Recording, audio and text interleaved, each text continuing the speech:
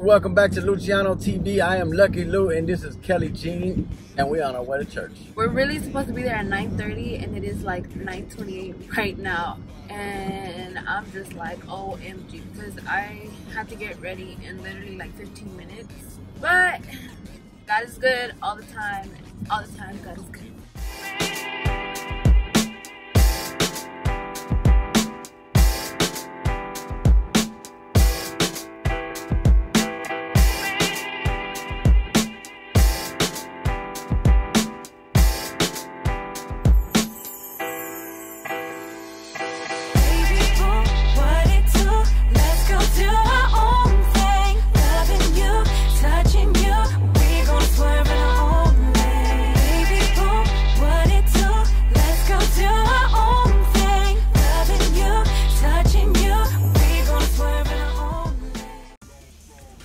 So last night, my mother actually came by and picked up the girls, and the boys are still at home asleep. And when I get back, I got some fajitas on my barbecue. They're not frozen no more, are they? I don't think so. I put them down last night. You gotta start your week off with church, man. It's the first day of the week. If you wanna have a good week, make sure you go to church on Sunday so you can have a good, positive rest of the week. Church. Heart of a hustler, mind of a G. Free Lil Bing and the homie SP. Free Lil Bing and the homie SP. Free Lil Bing and the homie SP. Texas made SA, the player made Mexican. Sipping on that. You ready, little man? Agua. Hello?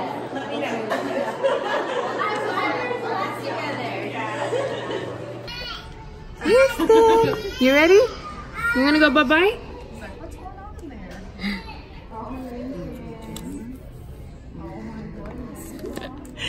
He's such a big boy now. Aren't these, he is. Aren't these the same good numbers that we can call? Yeah. Come on, honey. It's okay. It's okay. It's okay. It's okay. It's okay. Bye-bye. Oh, honey. There and there. All right. Bye. All right, y'all, so we just dropped Houston off and now we have to run to the actual main service because worship has already started. Fun fact, We're late. he never likes to sit in the front and he's always embarrassed to sing and stand up. Amen, amen. The Lord is in this place. Good morning. This morning, amen. Would you turn around and say hello to your neighbor? Hi, neighbor.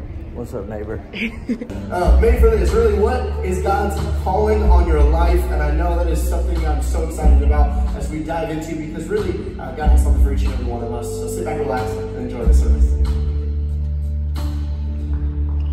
You have to be made for more than just trying to make it through another day.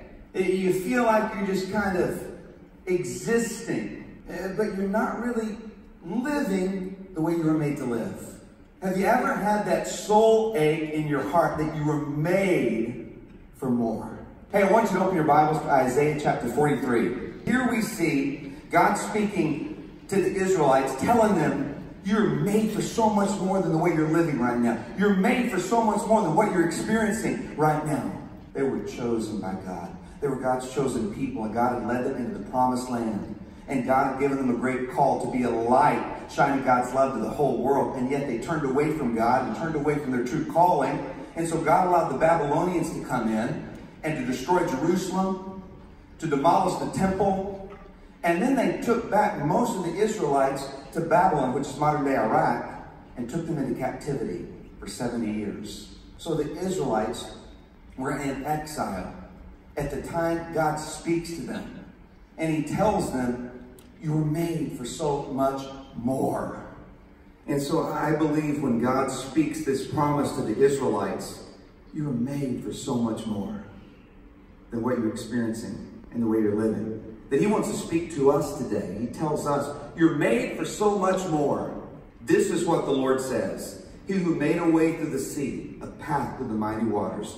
Forget the former things. Do not dwell on the past. See, I am doing a new thing. Now it springs up. Do you not perceive it? I am making a way in the wilderness and streams in the wasteland. I said it this week. Someday, you know, when things settle down, you know, right now it's a little busy. You ever said that? Someday, you're just lying to yourself.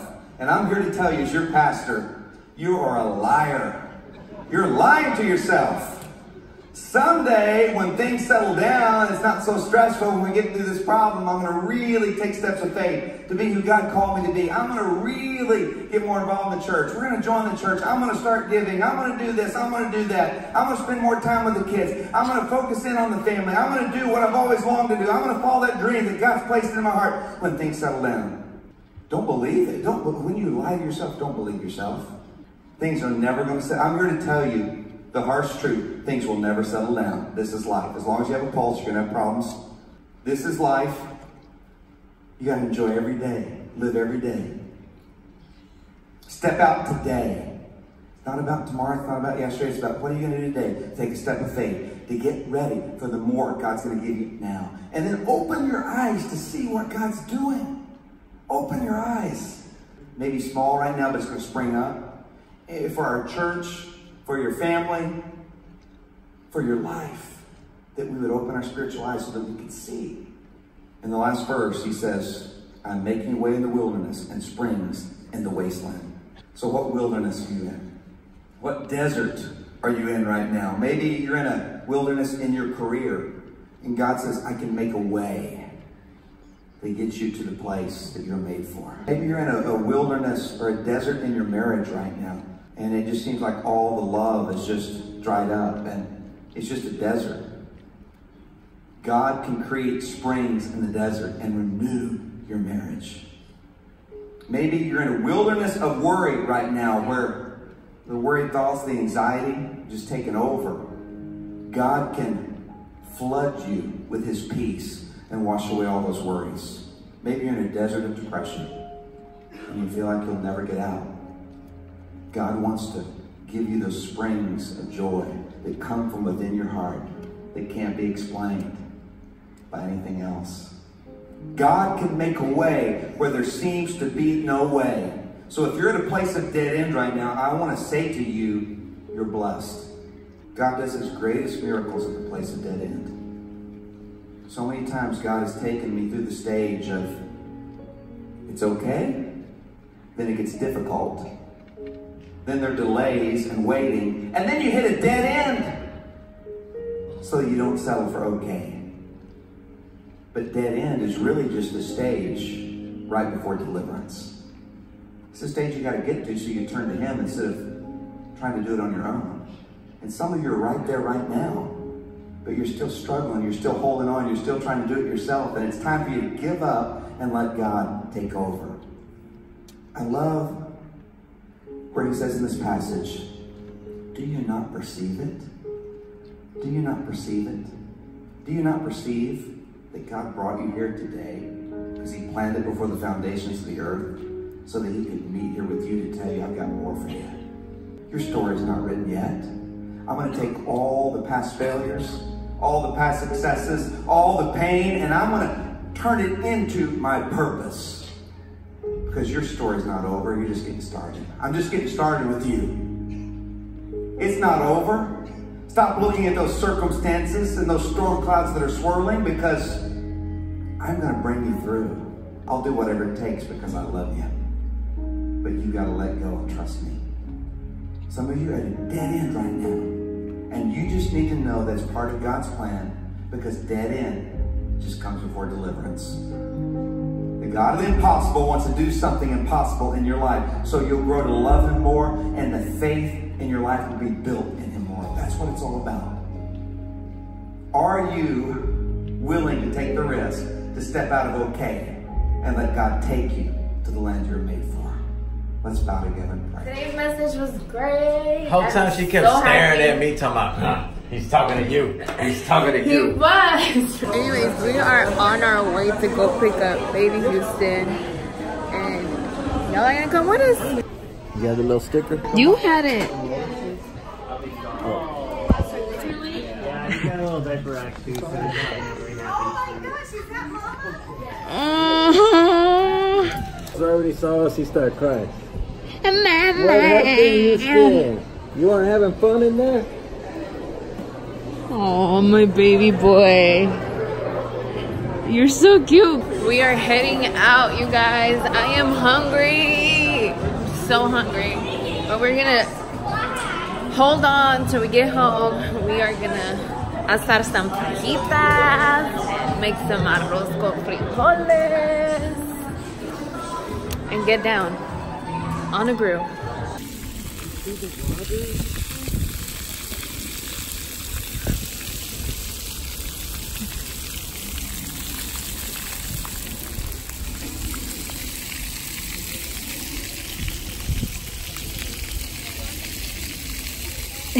Wake up every day with a smile on your face. Yesterday was yesterday. You don't know if you're gonna get it tomorrow, so make sure that you smile and make the best out of today. All right, we're gonna get this barbecue started. You know it's a tradition over here. Sunday barbecue. Houston, you ready? Go.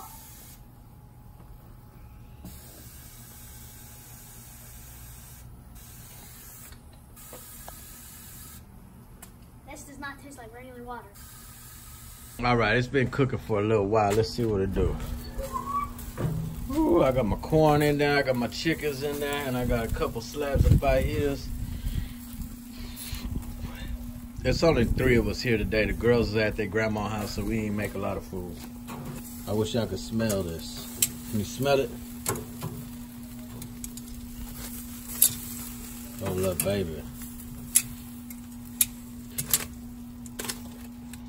I ran out of foil, so I only put foil on one of these corners. Yeah.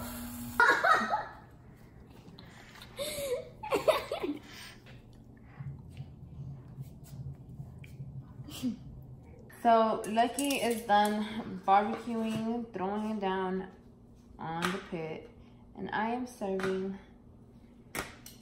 the man in my life, Kingston. Bam, look at all that, guys. Look at all that. Oh. So this was the end result. I have charro beans over there and rice. I can't wait to eat. Rice. So this is what our plate is looking like. Let me give the Lucianotv rating. The beans, nicely soft. I love them. The rice, same thing with beans, delicious. Let's see the chicken. I need a knife though. Hold on. I'm left-handed, so I have to like switch hands. Alright. I like it a lot. All right, before I get into this meal, I want to thank the Lord for blessing me with another Sunday and this lovely abundance of food we got. And for my beautiful family and all my fans watching, appreciate all of y'all. This is what it's all about, working hard and feeding your family. Anything else is uncivilized. Well, I love it. All right, well, we're going to finish our food, but before we go, I want to give a shout out to Jamma Jams. Because he say he really ain't got nobody, and he be watching these videos one deep, and he feel like he part of the fam. So shout out to you, Jamma Jams, already.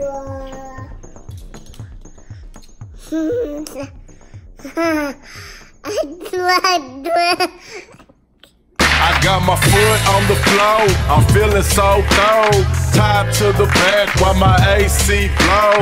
Marble on my sink, my skin got ink. Summertime, baby, let me take off the mink. My flip-flops spin it, I'm thinking about a Bentley.